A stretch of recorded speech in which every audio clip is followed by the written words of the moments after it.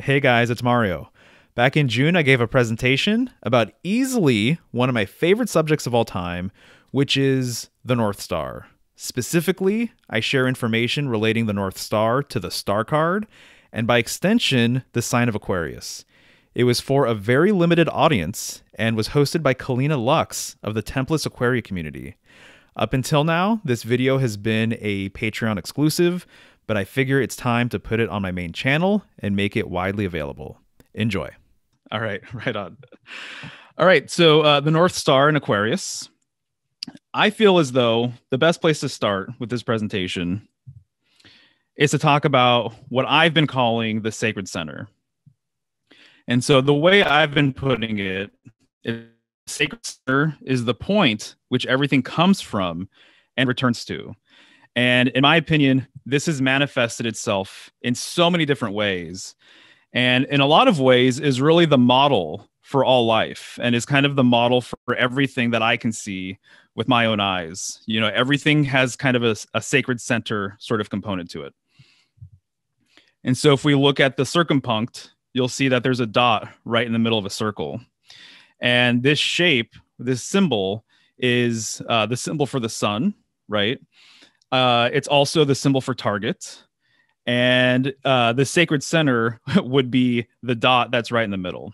And so it's said when people start looking into center symbolism that everything comes from the center and returns to the center. And I have yet to find something that really contradicts that personally, symbolically at least. A lot of older ancient artworks that depict a sacred center sort of component. So this would be like Mount Meru, you know, in the middle that ascends to the heavens. And so the sacred center seems to be the place where you can access other realms. And so in a lot of ways, it's a bridge. Here's another depiction. Atlantis, or at least Plato's Atlantis with the concentric rings, plays into this sacred center concept as well. And so obviously you can see that there is a temple of sorts in the middle, and then everything expands out. When you look at petroglyphs, there's a lot of spirally petroglyphs out there. And to me, this speaks to the sacred center concept. And again, it's the point from which everything is generated, or it's the point to which everything goes towards as well. A lot of mazes basically are encoding the sacred center sort of concept as well. And it's really interesting to note, because we'll get into this later, that a lot of mazes have 7 layers from outer to inner, or vice versa, from inner to outer. Yggdrasil plays into this sacred center concept as well. There's a lot of different cosmological models that have something along these lines. And so the trunk of the tree would be symbolic of the sacred center.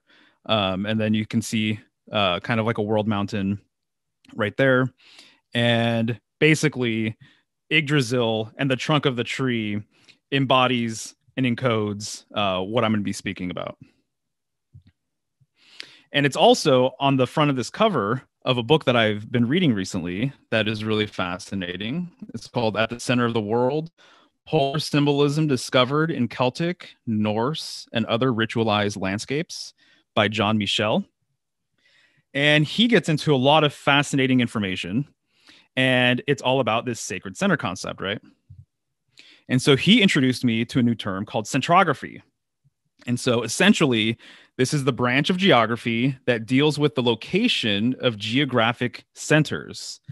And I didn't realize this, but there are actually centrographers, and this is their job, is to find the center of any given region, essentially.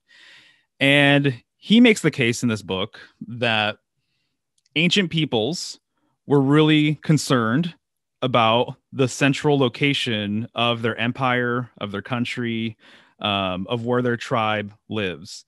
And so they were really, really into the idea of having this designated central location where they can congregate and where they can meet, and also consider new laws. This was a place where justice was served as well.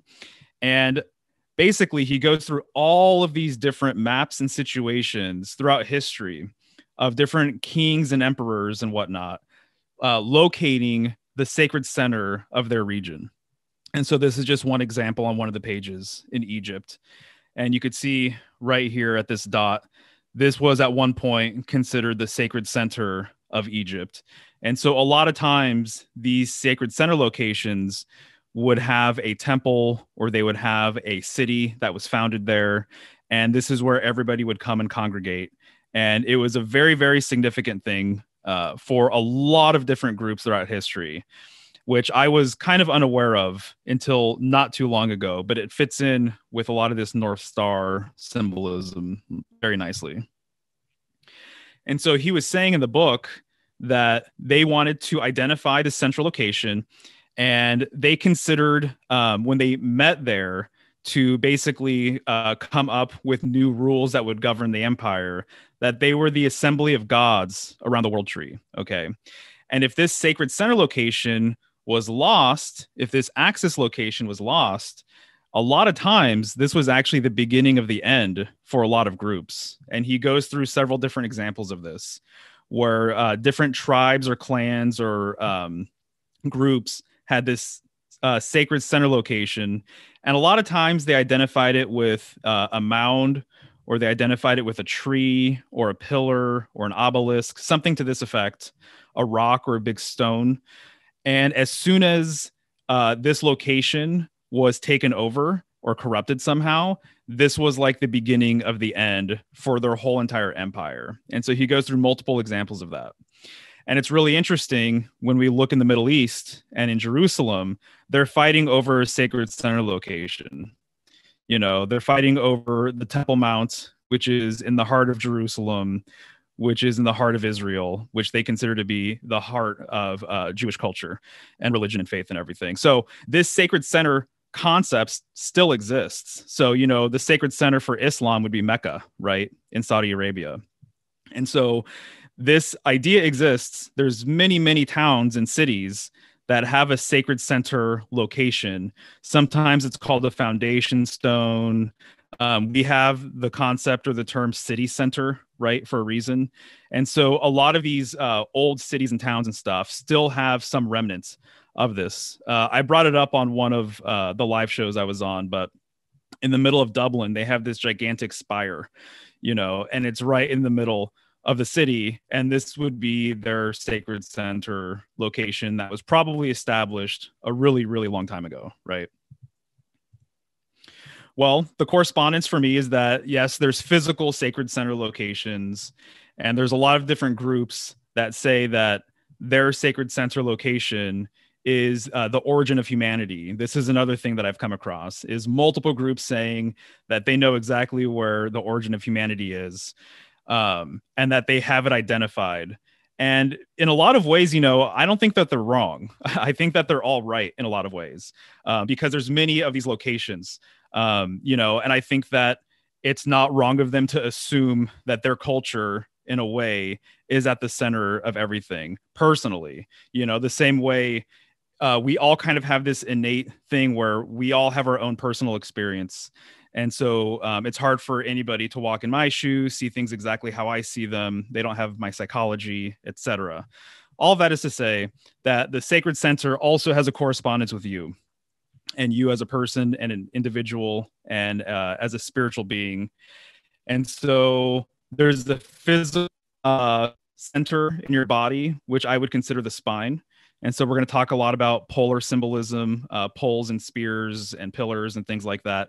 And we have a correspondence in our body, and it would be the spine, which has 33 vertebrae, which I think is really intriguing for a whole host of reasons, right?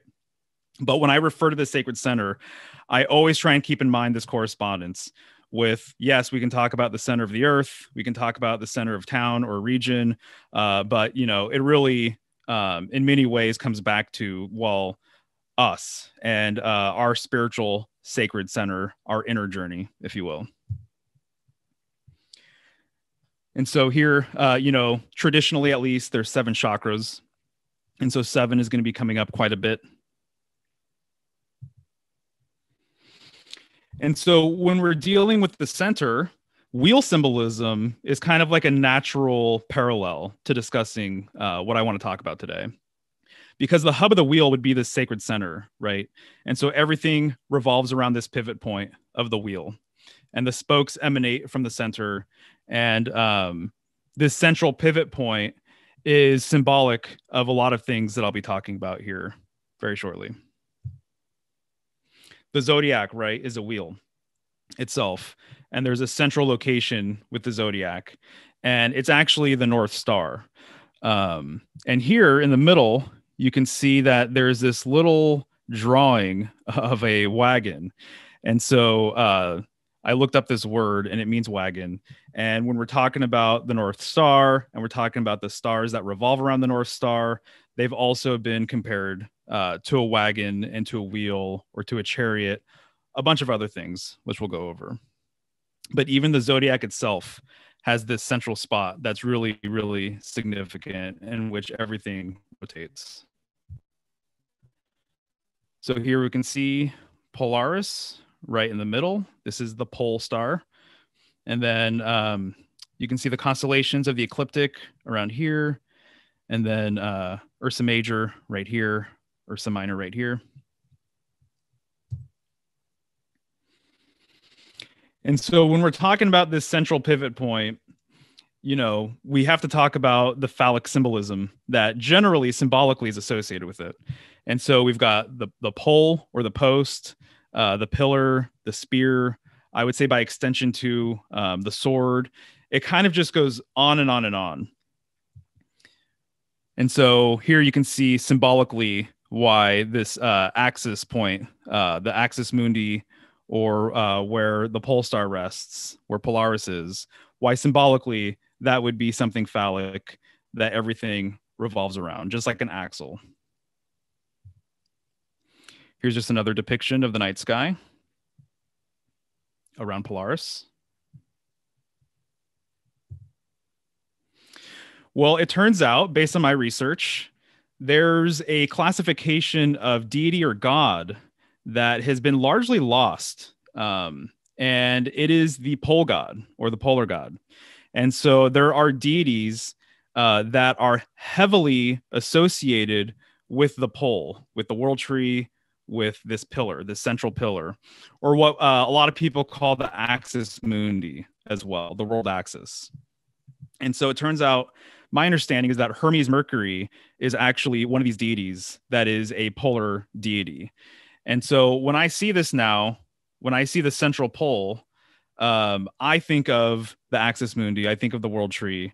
And then when I see this little globe up here, I personally think of the pole star. I think of the North Star, you know, and there's a lot of depictions, you know, like in ancient Egyptian artwork, where you'll see a disc and then there's wings or a snake or something like that. And I'm starting to wonder, and I'm starting to consider the fact that we're not actually looking at a solar object, but we're actually looking at a polar object, which would be the North Star, Polaris. And so here you can see the Magician card. This is the Thoth deck by Crowley.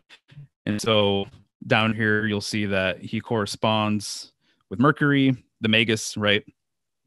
And he is right in front of this pole. And so this pole, you know, you could easily just overlook it and not notice it.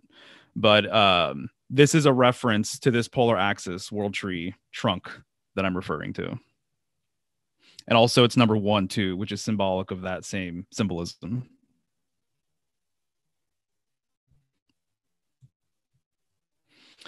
Well, there's a god named Ptah, and he's holding a staff right in front of him. And it's my understanding, this is just my classic example, because this is one of the first deities that I learned this about. And most people, when they look at Ptah, they consider him to be a solar deity. That's my understanding. But one of the books that I read that really kind of shaped and, helped me progress through this symbolic sort of journey in terms of how significant the North Star is. That book is called The Night of the Gods by John O'Neill. He makes a really good case that Ptah, along with a lot of other deities, is actually a polar deity. He's a polar god. And so that's why he's holding this staff right there.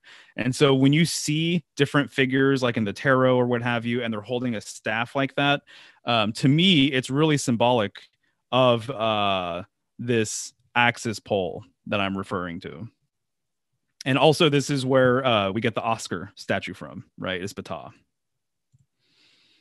So this is just another example. But when you really look at it symbolically, does he look like a polar deity or does he look like a solar deity? And so that's this whole big thing right now that I'm really considering and weighing in on, is this polar versus solar worship concept and polar versus solar deity thing. It's really fascinating because it's kind of a paradigm shift, if I'm being honest, that a lot of times when I look at mythology now, a lot of people would just associate something with being solar in nature. And I actually kind of see it the opposite now. Not every single time, obviously, but a lot of times I'm like, well, actually, this might be polar symbolism, not solar symbolism. Okay, so this is a painting with Pythagoras. And I don't know if you guys have seen it before, but this comes from The Secret Teachings of All Ages by Manly P. Hall. It's a really popular book, very influential book too. And to me, when I see this now, I just see polar sacred center symbolism all over it. And so as an example, he's holding a pyramid and it's right in front of a pillar. And so to me, that's pretty significant. I don't think that's by mistake. I think that's intentional. And I think that this pillar symbolically is representing the that axis point, that world tree, that trunk. And here, even down below, you can see something that kind of looks like a world tree, right?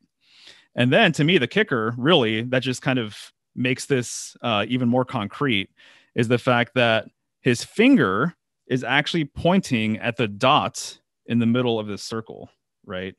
And so to me, a lot of ancient cultures understood this concept of the sacred center and what it represents on a world level, on a spiritual level, on a personal level.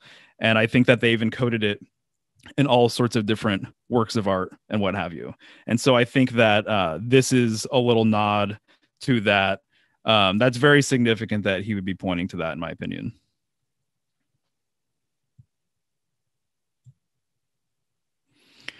So when you're dealing or talking about northern symbolism in the sky, there is this long history of the North Star being the location of the throne of God. And there's heavy god and goddess symbolism that's tied to the North Star and just this area in the night sky in general. So as an example, this is kind of like a classic depiction of God, right? With the white beard and everything else. He's clearly throned. And we see the four cherubim creatures. Sometimes they're referred to as the four faces of God, or the tetramorphs. That's another name for these guys. But they really represent the four fixed signs, right? And so the eagle here is symbolic of Scorpio. And then the man is symbolic of Aquarius. And then we've got the bull, which is Taurus. And then we've got the lion, which is Leo. And so he's sitting in the middle of these four creatures, which means that if he was located physically anywhere, it would be at around the North Star. It would be at the north, because once again, the ecliptic is a wheel and revolves around the central hub. And so, so traditionally, a lot of gods, like the supreme deity, is said to be located at the north. And I was really blown away. I actually have a buddy in real life, that really got into northern symbolism like years and years and years before me. And he pretty much confirmed all of the stuff that I was researching. And it's kind of difficult to come across people who have made this like a serious study. But he essentially said to me that what most groups consider to be God is really a northern God. That's where he comes from. And that's what all the symbolism points to, whether they even know it or not. Sometimes it's so veiled and so hidden and esoteric that you really have to dig deep to understand that there's actually a location reference for the supreme deity. But when you look into it, it's always the north. And so I think that's really interesting. But there's also been a lot of goddess symbolism associated with the North and the North Star as well, which Kalina kind of alluded to something like this. But that more than likely, of course, predates, all of these patriarchal gods and what have you. As an example, in my opinion, Santa really is kind of the closest thing we have to like a mainstream pop culture god, if you will. And where does he come from? He comes from the North Pole. He comes from the North, right? And he has the white beard. Northern symbolism has a lot to do with abundance and prosperity. And here, this guy from the North Pole is just giving gifts, to these kids all over the world, right? And so there's a lot of Northern symbolism clearly baked into Christmas. And you could barely see it here, but there's a little Christmas tree in the bell. And so when I see the Christmas tree now, I really interpret it as a Northern symbol. I look at it as the world tree, essentially. And when you're putting a star on top of the world tree, you are putting the North Star on top of the world tree. So the star on top of the tree is another Northern symbol. And the reason why this is the case is because a lot of groups, basically, kind of like my quote earlier, believe that we came from the sacred center, which would be the North Star would be the correspondence with it, and return there. And so it makes sense to me that a lot of our symbolic language, a lot of mythology is actually a big reference to all of that. And so if we came from there, it would make sense that there's a lot of different things that we have around us that are basically echoes of where it came from. So speaking of goddess symbolism related to the North, I was fascinated to learn this past Aquarius when I was doing research for the sign that the Virgin Mary has a lot to do with Northern symbolism, and specifically the North Star, right? And so this is the North Star above her. She's at the ocean, obviously, and then you could see there's a ship here. Well, this makes perfect sense because the North Star is the guiding star. And so if you're voyaging around the world in a boat, and your instrumentation went down or was lost, or you couldn't locate where you were, if you knew at least where the North Star was, you could figure things out. And so it is the preeminent navigational star in the heavens. If you knew where the North Star was, you knew how to get home. So the North Star is the guiding star.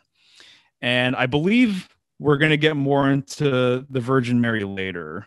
Right, we are.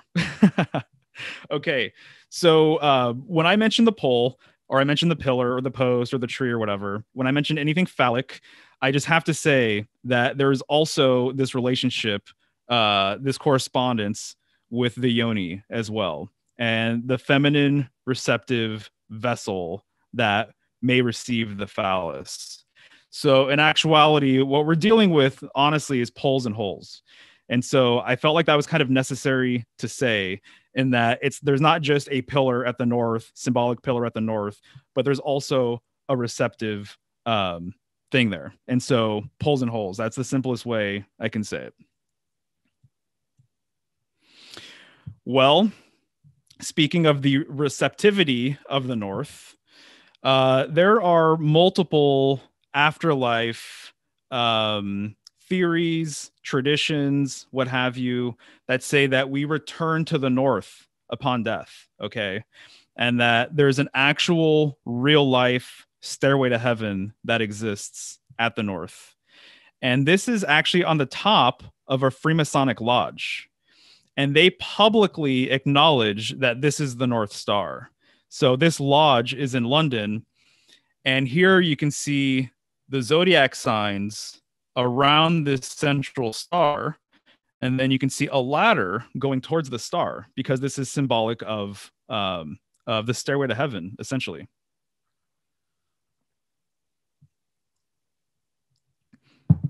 And so what I'm also learning too is that a lot of esoteric groups, what they're teaching you is how to die properly and what happens upon death. And so there's a lot of books, the Egyptian Book of the Dead, Tibetan Book of the Dead, things like that. And I think that a lot of these occult groups are actually teaching members the proper ways to die and what happens upon death.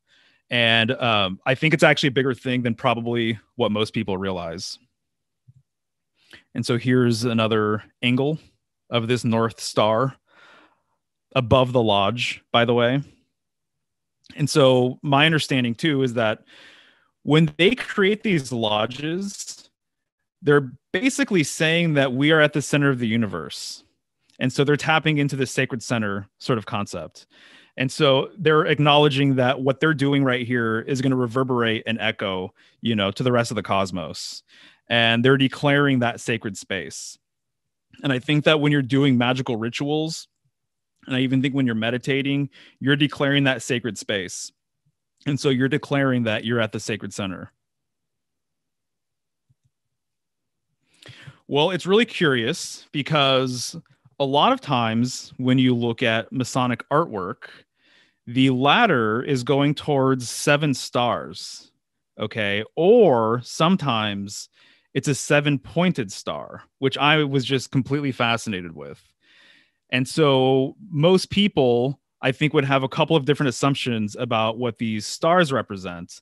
But in my opinion, it's actually a northern reference, North Star reference as it relates to Ursa Major, which we'll get into. So this is a Masonic tracing board. And so here you can see the ladder going up to the 7-pointed star. And a lot of times too, it's really fascinating in Masonic tracing boards, you'll see 7 lone stars or 7 stars around what looks like the moon. But I actually believe sometimes, not all the time, but I think that sometimes it's a veiled reference to Polaris and the 7 stars of Ursa Major and Minor. So again, the 7 symbolism just comes up time and time and time again. And it's because of the 7 stars of the Ursa constellations. And basically, too, by the way, there's work that has come out. This woman named Judy K. King, she has this whole breakdown about the Egyptian afterlife process and how they got from being a living being to going to the other side and what that looked like. And she even literally has like the directions of you're going east and you're going here and you're going there, and like the step-by-step sort of thing that happens when you die.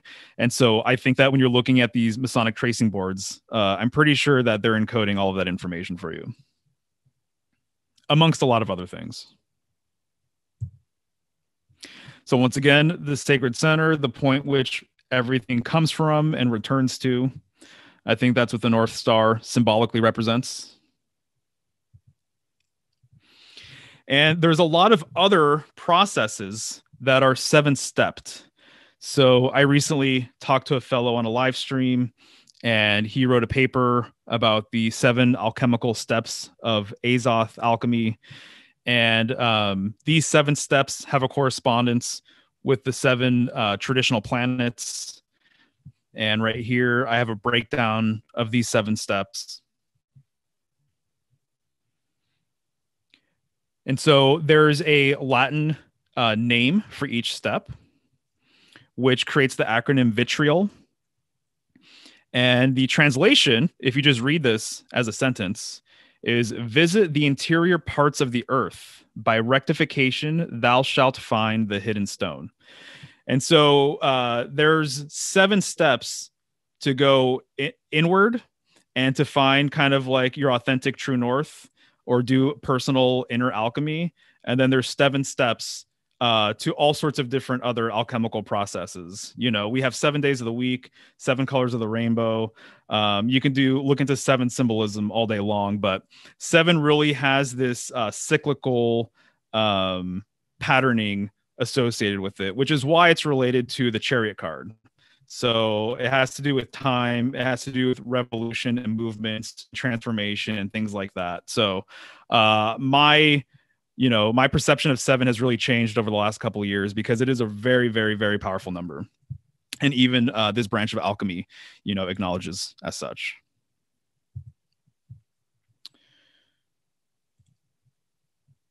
There's also stories of 7 deities that came from the north.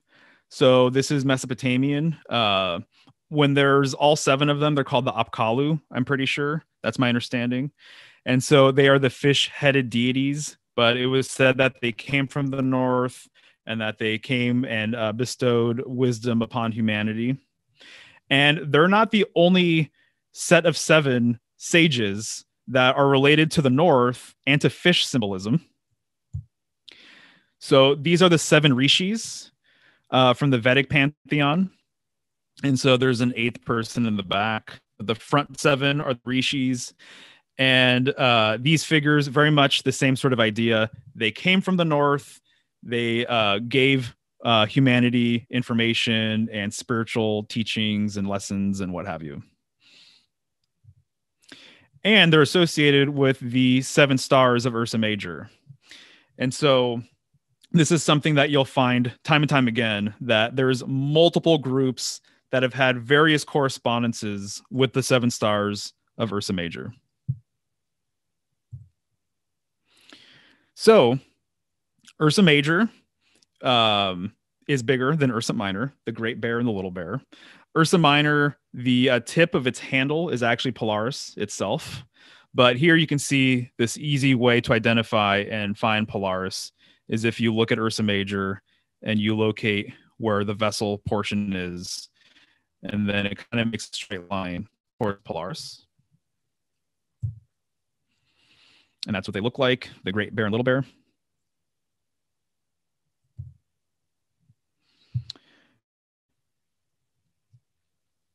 And then just another depiction of the night sky.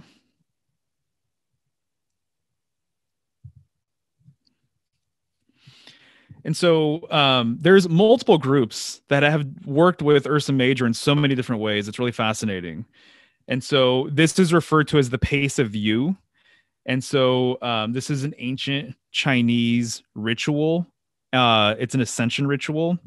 And so when you start getting into ascension material, a lot of times there's 7 steps. A lot of times there's 7 layers between this realm and the other realm. And what these guys did here was they actually walked the 7 stars of Ursa Major, and they had a planetary correspondence with each star. So here you can see clarity of Yang is the moon, and then you go to Venus. Sorry, you go to Mercury, Venus, the Sun, Mars, Jupiter, and then finally Saturn, right? And so this is interesting too, because a lot of people think that if you're going to do any kind of ascension ritual, or if you're going to astral travel, or you're going to take off from here astrally, that you want to take a pit stop at the moon. I don't know if any of you guys have ever heard that, but as like the closest body towards us, that it's one of the easiest planets to work with, and that you don't want to just go straight towards Mars or anything like that, but you actually want to stop at the moon. And so I thought it was interesting that they kind of follow that line of thinking, right? And just go all the way towards Saturn.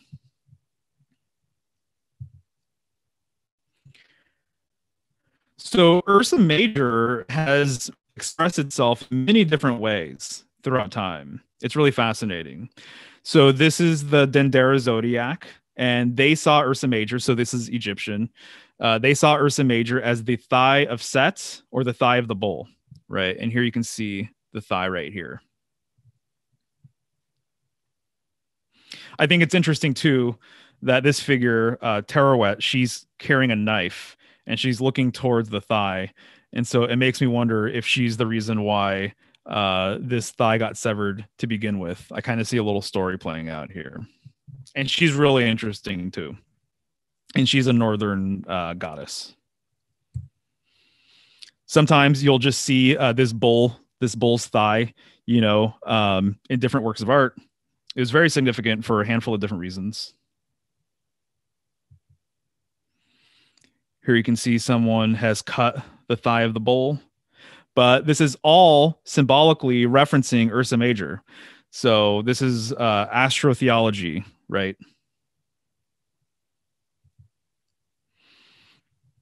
And the thigh of the bull and Ursa Major was really significant in a ritual called the opening of the mouth ritual. And so sometimes you'll see somebody carrying the bull's thigh, Once again, this is symbolic of Ursa Major, the Great Bear. But sometimes they're carrying this little device called the adze tool, and it looks very, very similar to Ursa Major. And they will put it against a pharaoh's mouth. And this is part of their afterlife ritual process. Because, once again, Ursa Major and Minor are so close to the north that essentially Ursa Major is a substitute North Star, North Pole symbol.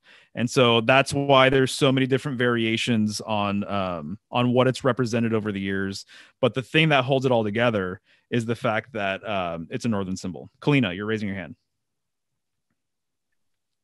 Yeah, whenever you had an intermission, but I just wanted to address something that I wanted to share at the very beginning. And I just saw it come up in the chat. I know that we all come from all kinds of different beliefs about the shape of the earth or whatever. And I encourage you guys to just really, I know the cognitive dissonance might be coming up for a few of you, but that's such a sweet spot and it's so beautiful. So if you can maybe switch from like resistance to just curiosity and make everything innocent like a child again and like, whoa, well, what if? Oh my God, let him take you on this journey. And you can go back to your beliefs or whatever they are at the end of it. And at the very minimum, maybe you take it as a metaphor.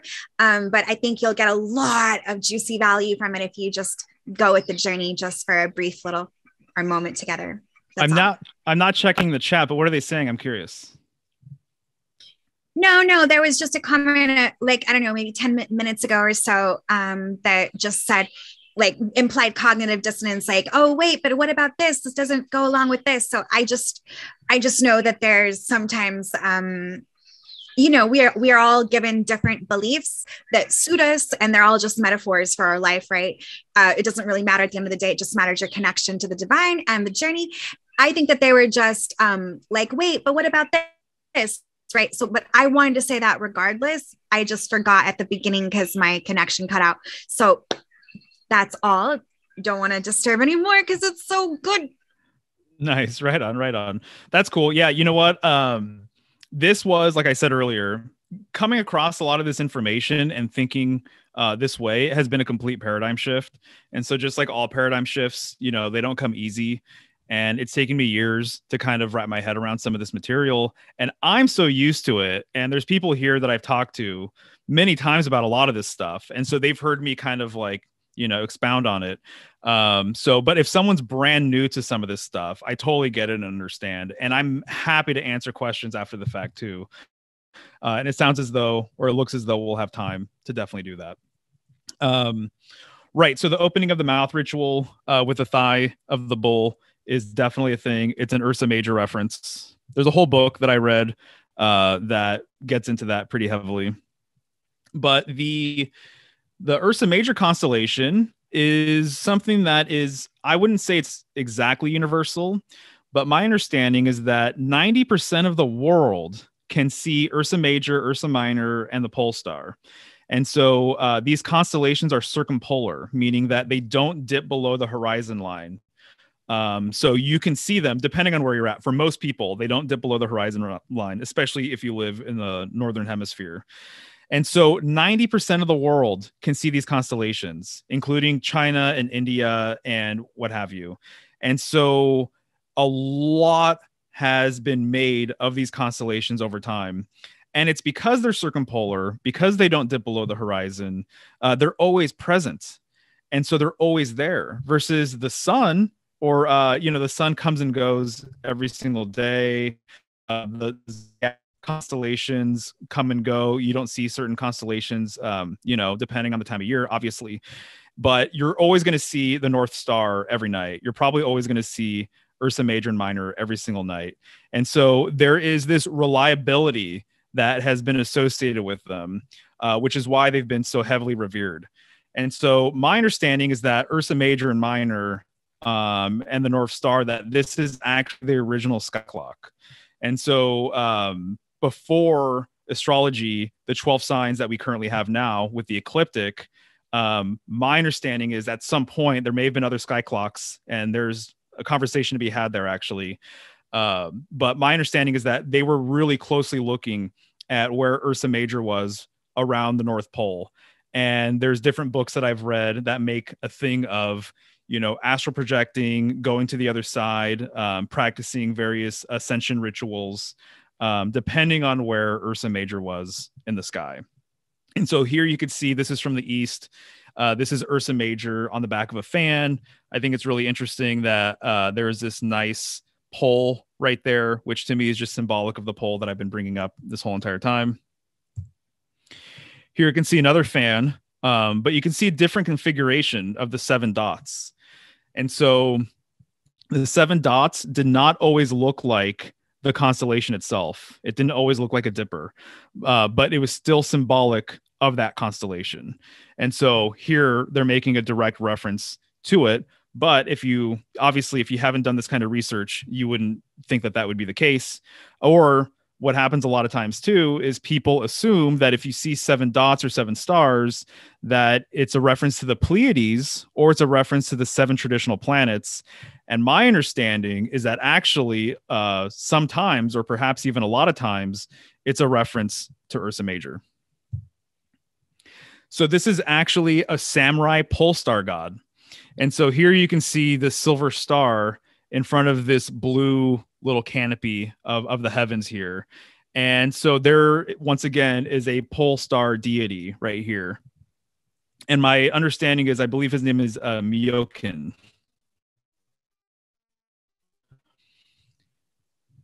So I believe this is either the same deity, but a different incarnation. And so you see that, he has this disc behind his head. And if you didn't know any better, you would think that this is probably the moon, but in actuality, it's the pole star. So it's acknowledged publicly that this is the North Star.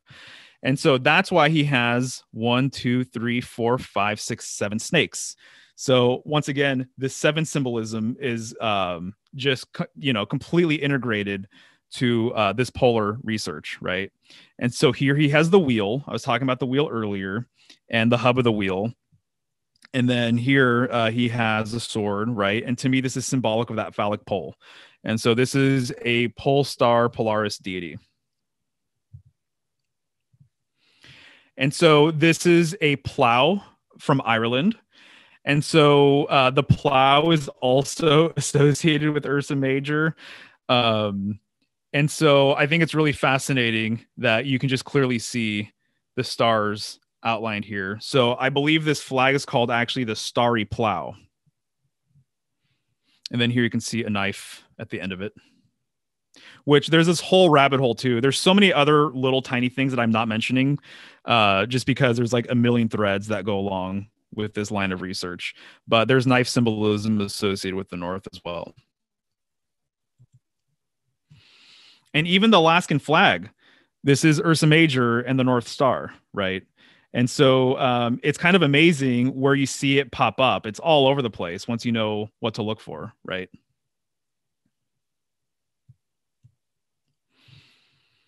So this is the Gates of the Necronomicon by Simon. I'm not sure if anyone here has gotten interested in the Lovecraftian side of things, Cthulhu and whatnot, but it completely blew my mind when I found out that there's people who practice Lovecraftian black magic, and 2, they are tapping into Northern symbolism.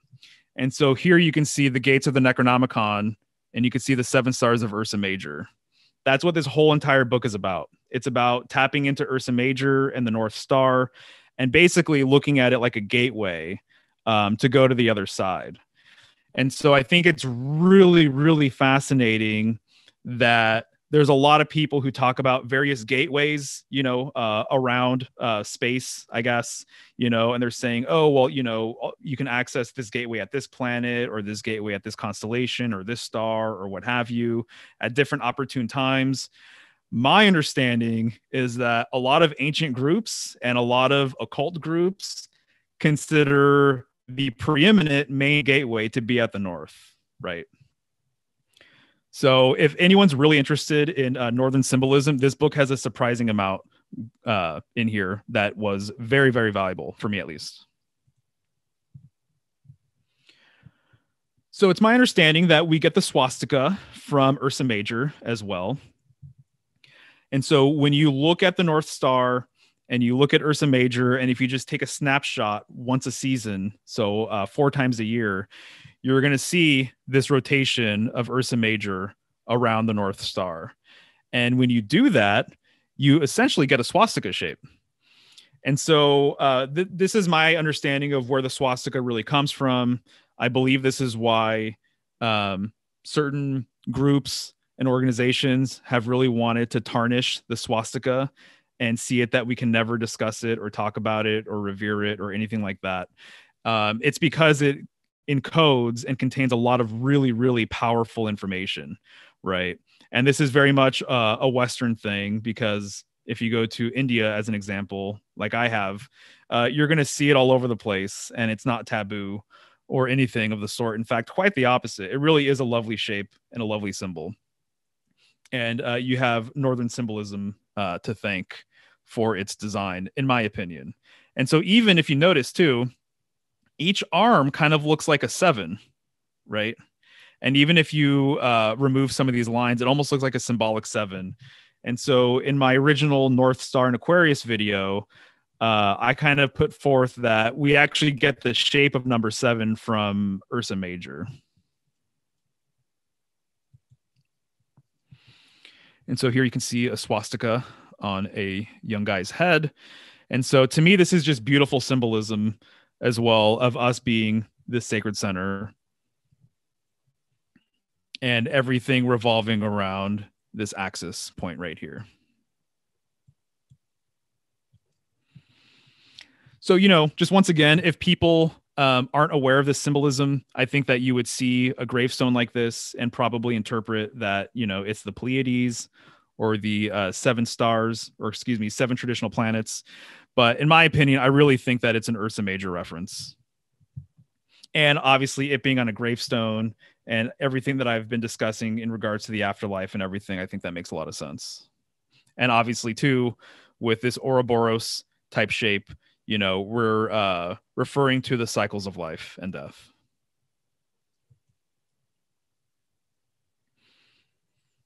Once again, another occult symbol that you'll see here in the middle. There's 7 stars.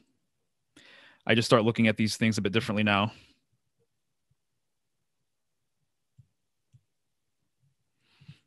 Just as I mentioned, most people would consider these 7 stars to be the Pleiades, 7 sisters, or the 7 traditional planets. In the New Age community, there's a lot to be said about the Pleiades. And pretty much, to be honest, what most people say about the Pleiades is everything that I'm saying about Ursa Major, is that this is where we come from. This is where we return to. There's entities from this star system, and they're, they basically give us, different tools and ways of looking at, spirituality and what have you. And so I've heard a lot about the Pleiades and people meeting Pleiadians and, what have you. There's a lot to be said about that. But I think it's really fascinating that all of my research with Ursa Major pretty much parallels Pleiadian information. And so I think at some point, I'm just going to put this out there, but I think at some point there was kind of a switch that happened where I think that people understood Ursa Major and its significance. And I think that a lot of that information has then now been channeled or funneled towards the Pleiades.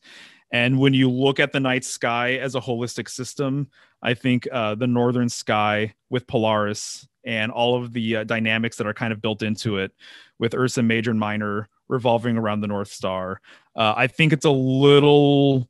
it makes a little bit more sense, in my opinion. It's a little bit more holistic. And as far as like a system is concerned, I would think that it makes more sense that, if we didn't come from anywhere symbolically and return anywhere symbolically, that it would make more sense that it's Ursa Major than the Pleiades. Although there's a lot of lovely things to say about that star system and about Taurus and everything else. So anyways, but I just had to throw that out there. There's amazing overlapping information when you look at the two. But, Ursa Major and Minor, most people know them as the dippers, right? So that means that they're vessels. Okay. So they're cups. And this is what we'll be getting into now. And so I think it's fascinating that there's so much esoteric, veiled, hidden information about these constellations as it relates to the North Star. And even kids, a lot of kids can point out the Big Dipper and Little Dipper. And so it's incredible to me that, you know, as a kid, I remember seeing these constellations where I didn't know any other ones. And then now all of this time later, I'm realizing that there's all of this occult stuff tied to it and really, really powerful information. Right. So they clearly look like dippers. And this led me to find all sorts of different interesting, fascinating correspondences with the star card, because there's a couple of cards where there's twin vessels. You'll notice that the art card, there's twin vessels. And then, of course, the star card, there's also twin vessels. And I would say there's twin vessels too in a couple of different ways symbolically. We have literally the vessels being poured. And then we also have the breasts of this woman, which are also vessels, right? And then also notice that there's 7 tips to this star and that there's 7 stars in the night sky, right? And so when I started looking into the star card, I was just like, wow, it's amazing, because I really think that it's the star, as in the star of stars, what I call the star of stars, which is Polaris, you know. And so I believe that this is a veiled Polaris reference. And then this is a reference to Ursa Major or Ursa Minor as well, since they both have 7 stars. Some esoteric decks have the 7-pointed star right here that some people refer to as the Babylon star. And so this is the Lon Milo Duquette deck. And here he has the stars of the Milky Way coming from the breasts of this woman. And so this is definitely a thing in Crowleyan research, is that, you know, the stars of the heavens come from the breasts of a great goddess, which is why our galaxy is called the Milky Way galaxy, right? And here you can see the symbol for Aquarius, because the star card corresponds with Aquarius. So this is the Crowley version, the Thoth deck. And so he uses 7-pointed stars as well. So it's a bit of a different take. It's not as clear cut as I think some of the traditional cards out there, but there's a 7-pointed star right here, a 7-pointed star coming out of this chop, and then there's another 7-pointed star up in the heavens, and they are all rotating. So they're all spinning, right? Which I think is kind of related to this cyclical sort of thing that I've been talking about in regards to the number 7, and 7 being very much a mover sort of number. And really the star card too, it's one of the most beautiful cards out there. It's very hopeful and symbolic and very positive.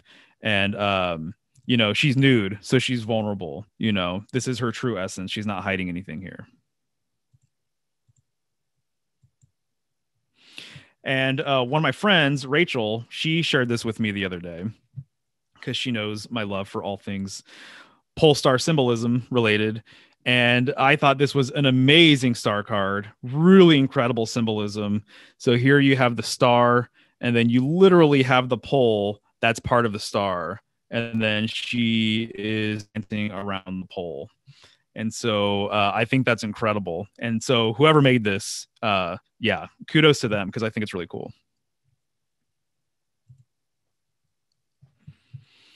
So when we're talking Aquarius, obviously we're talking about 2 cups or 2 urns, 2 vessels that pour water. You'll typically see that water way back in the day for a lot of cultures looked like this zigzag sort of shape, right?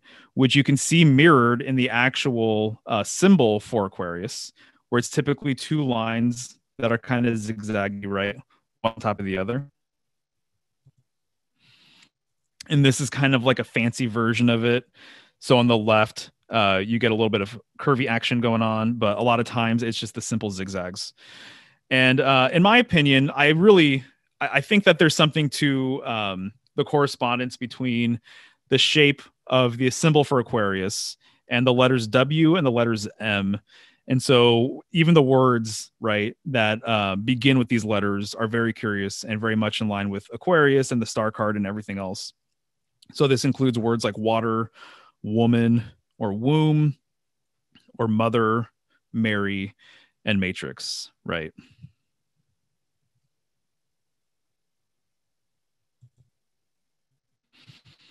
A lot of times Aquarius, though, is depicted as a male. And he, a lot of times, the constellation version of Aquarius, in contrast to the star card, has one vessel or one urn that they're pouring. And you can see here, I really love this blue drape, right? That's wrapped around him, just symbolic of water and rivers and what have you. But the interesting thing about Aquarius is that it lives in the portion of the night sky that you can consider to be the celestial ocean. And so it provides water for a portion of the night sky where a lot of the constellations are oceanic in nature.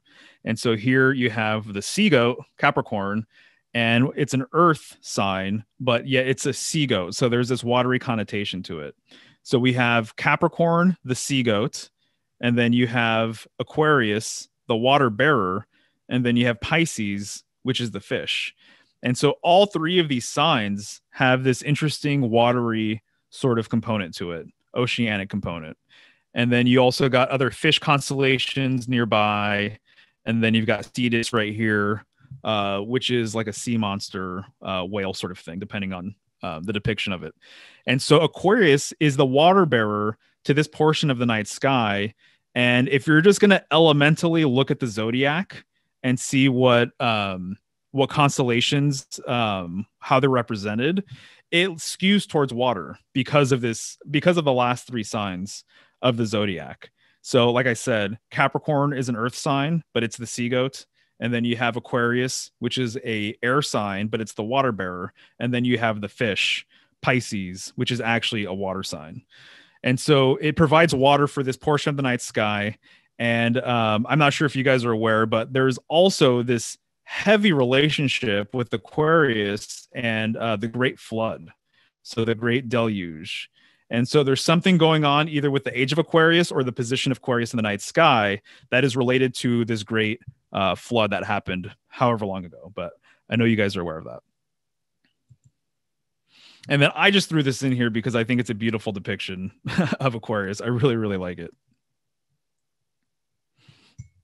And then I'm going to take a drink of water here. One moment.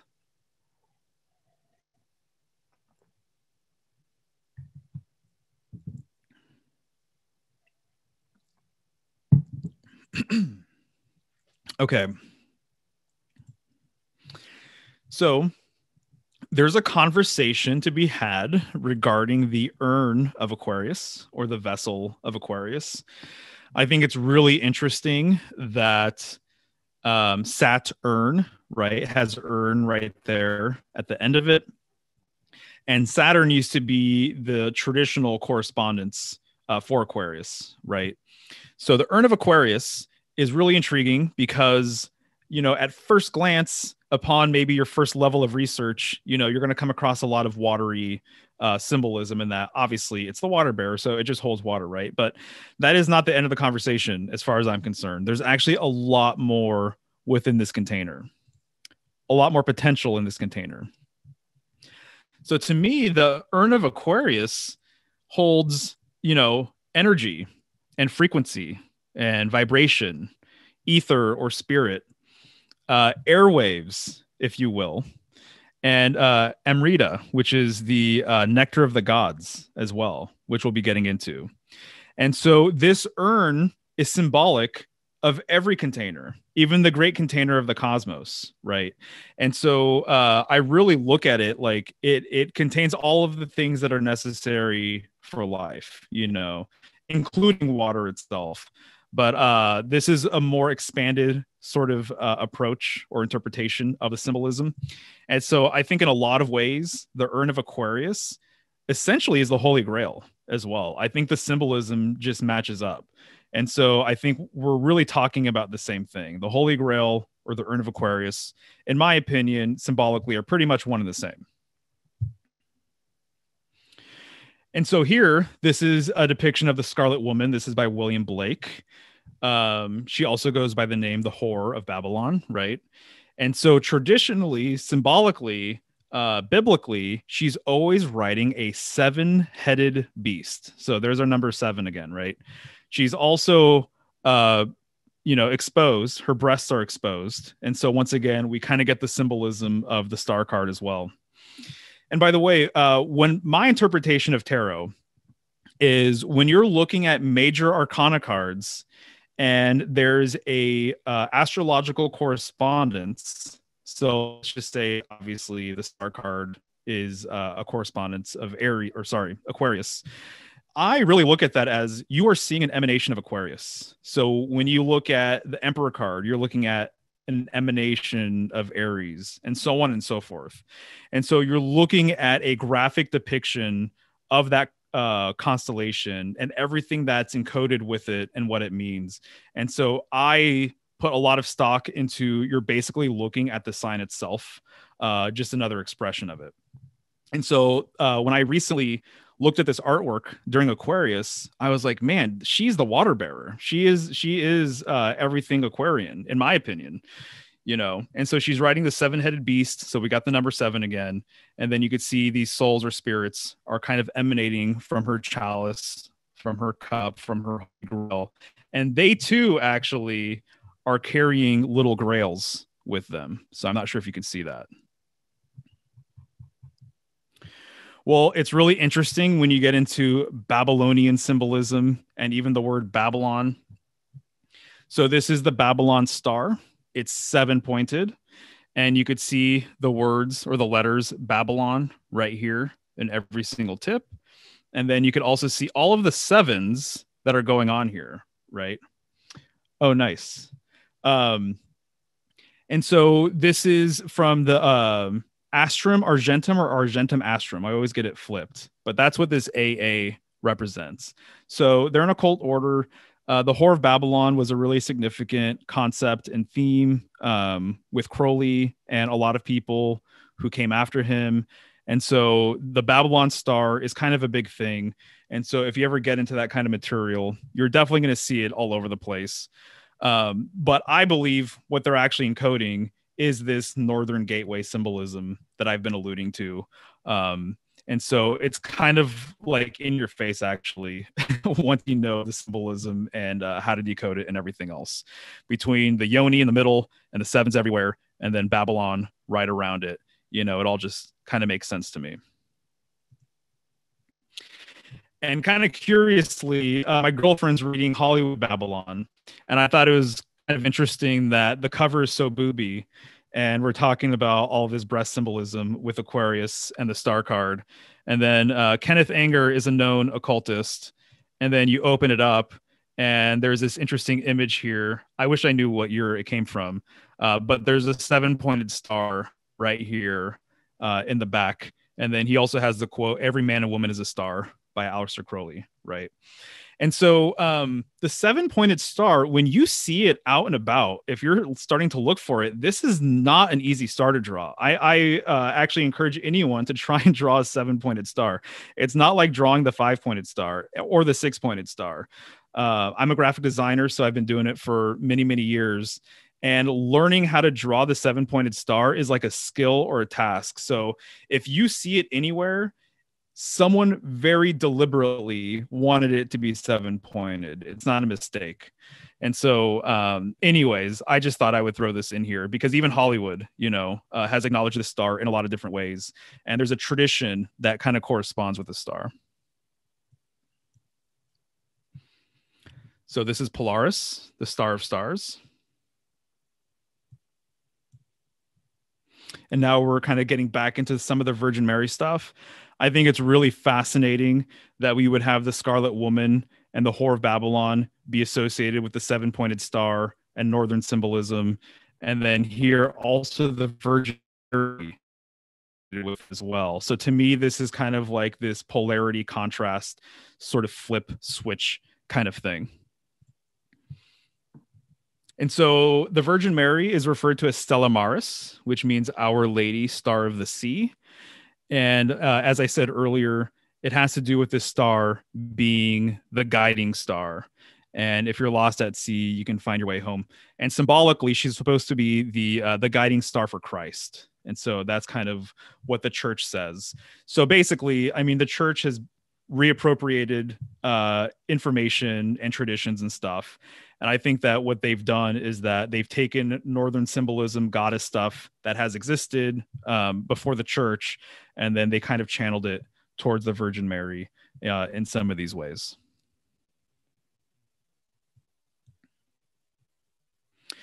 The Virgin Mary is also very much tied to the Vesica Pisces, right? And so that's the shape that's created right here in the middle. It's very much a yoni or portal or a gateway. And when I think of gateway symbolism now, or yoni symbolism, eye symbolism, I think of reception and projection. So it's not just a one-way street, it's a two-way street. And so this lines up with what I'm saying. The center, you know, is where we come from and then return to. So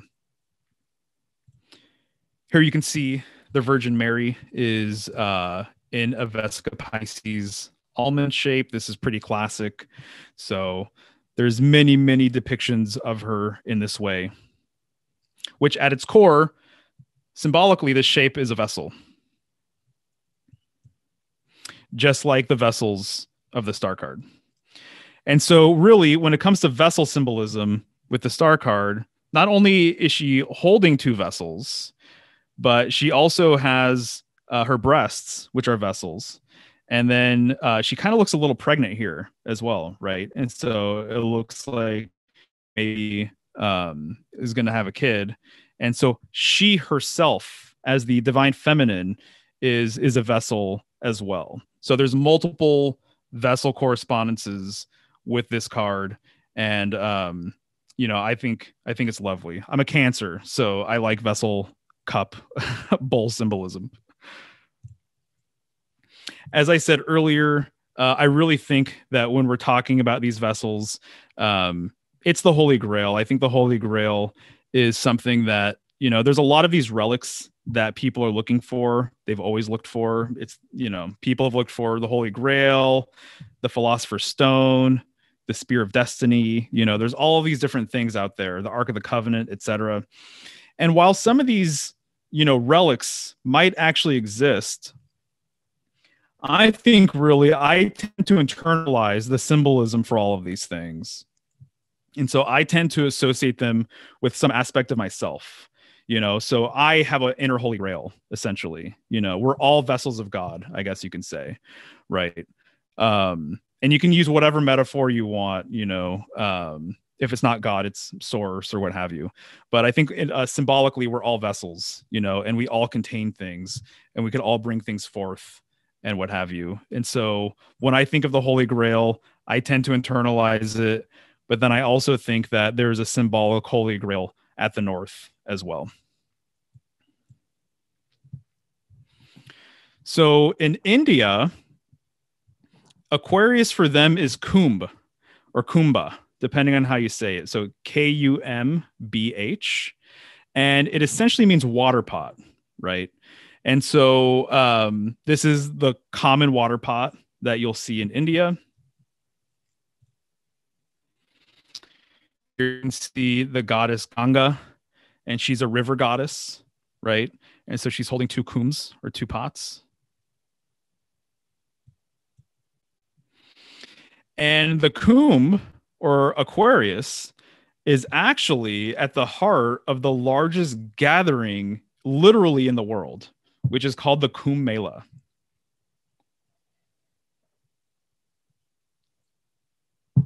And the whole gathering, basically, the purpose of it is to take a ritual dip in the holy waters of one of 4 river locations. And so I have it here. It can attract upwards of 40 to 50 million people a day. So there is no gathering larger on Earth. The Kumbh Mela is it. And it's very, very interesting. I went on a Kumbh Mela deep dive rabbit hole thing, and I kind of fell in love with it. It's really, really intriguing. And so here they are taking their ritual dip. People from all over India and all over the world come to the Kumbh Mela. But it all revolves around the vessel, the Kumbh or the Holy Grail, in my opinion. And again, this celebration, the Kumbh, it all aligns with Aquarius. And so the mythology behind the Kumbh Mela and how and why it even exists is really intriguing. So if you don't mind, what I'm going to do is I wrote a summary of the Kumbh Mela and basically its origin story. I'm going to read that to you guys. So it'll be maybe 3 or 4 minutes or so.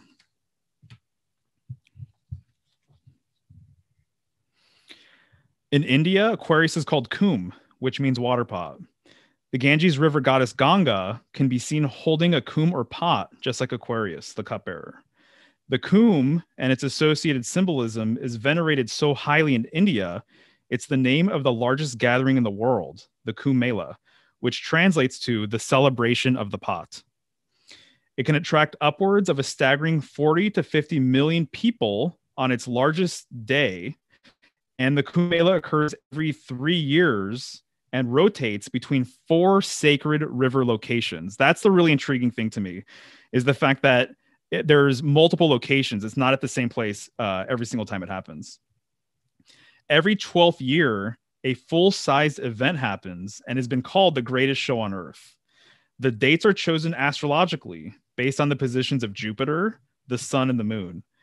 The purpose of the event is to take a holy dip in the sacred river, which is said to purify the soul, absolve sins, and for some is intended to help break the repeating cycles of life and death.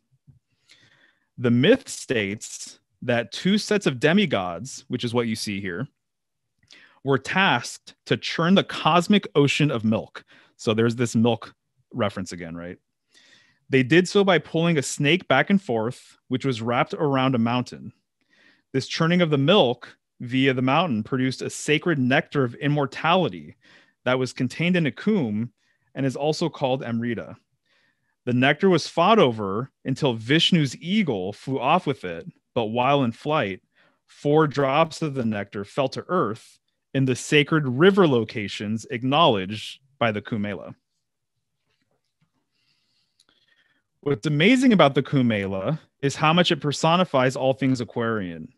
In several ways, I consider it an outward collective expression of Aquarius, and was pleased to see that several of the Kumbh Melas I looked into actually fell within the sign.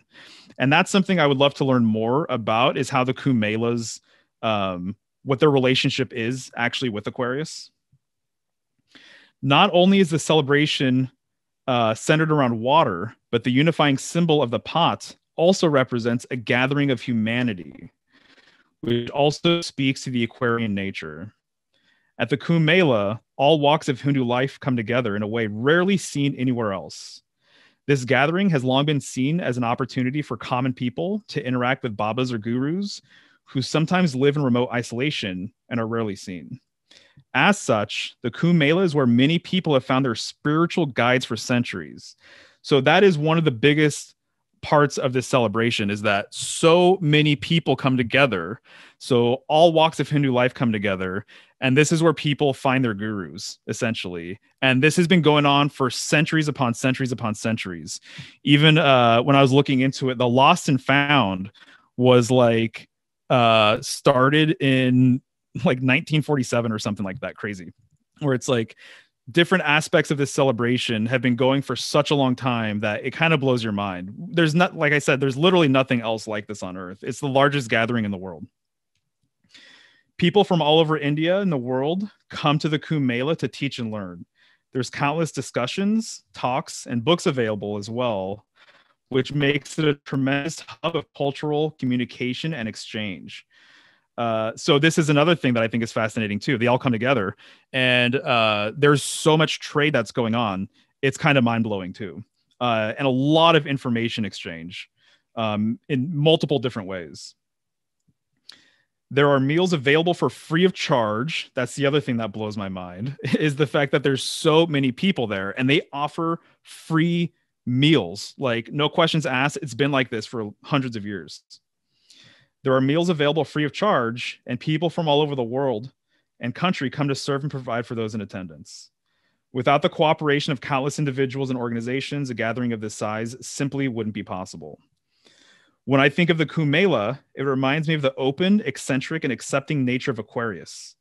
The river and pot symbolism is clearly Aquarian as well. And so I just kind of leave it off by saying, you know, regardless if the age of Aquarius is in full swing or has yet to come, I know there's lots of debate about all of that stuff. I'm not the person to answer that, honestly. But whether it's here or not, the Kumela really personifies so many things in Aquarius that it's kind of hard to ignore. And so I wanted to show you this slide, which you guys have seen. So they have the snake wrapped around the mountain. This mountain is symbolic of that central axis of the sacred center. And as they're churning this mountain, they create the nectar of the gods, which supposedly brings you immortality. So this is another variation of it, sacred center. Just another illustration. And then these are the 4 river locations where Vishnu's eagle dropped the nectar. And so this is where they go between every 4 years or every 3 years. And then I thought this was really cool. This is actually, this is awesome, but it's an eagle flying over India, dropping those droplets, right? The nectar. So what they really have is a rotating sacred center, which I think is kind of brilliant, actually. So instead of it being this one central location, like I kind of was going on about earlier, they actually have 4 rotating sacred centers. So if any one of these locations somehow got destroyed or was unavailable or was conquered, it doesn't stop them from having the celebration, and it doesn't stop them from gathering and having this sacred location, which I think is amazing, which kind of reminds me of decentralization, right? And so I think that's really cool. It's like decentralization on a spiritual level sort of thing. In conclusion. So that's what I got, guys. But man, there's so many things I want to say in conclusion here. But essentially, I really think that at the heart of it, you know, I'm always presenting these correspondences, and I have a lot to say regarding this Northern symbolism, the Holy Grail, Sacred Center, everything else. But it really comes back to self. It comes back to the knowledge of self. You know, everything that I'm pointing out here really, I kind of look at it as like a mirror of sorts. And so I'm looking at different aspects of myself, you know, and I think that the journey to your sacred center is something that should be taken seriously. And just when you think you've uncovered, you know, multiple layers, there's still other layers, you know, to be pulled off and what have you. So I think that we live in a nested system of sorts, of nested vessels, you know, whether you want to call it spheres. You know, a lot of alchemists believe that we lived within spheres, within spheres, within spheres. Or if you want to look at it as eggs, or if you want to look at it in any other way, I think there's multiple ways to kind of look at it and consider it. But I think that we pretty much are, you know, paralleling that dynamic. And so there's more to all of us. And I encourage anyone to find their true north and their sacred center. And hopefully you guys enjoyed this presentation. I see that we have more time left. People, any questions or whatnot, please let me know. I'm have a discussion. And that'll do it. If you enjoyed this presentation, I've linked a couple of others in the description. You can also find me on social media under the following names. Link to those accounts can be found in the description as well, or you can find them at symbolicstudies.com. If you'd like to support the channel, I do have a Patreon. That's patreon.com/symbolicstudies. And last but not least, I'm also available for tarot readings and study sessions. You can text me at 503-893-4606 or contact me through my site. Thanks for watching. Take care.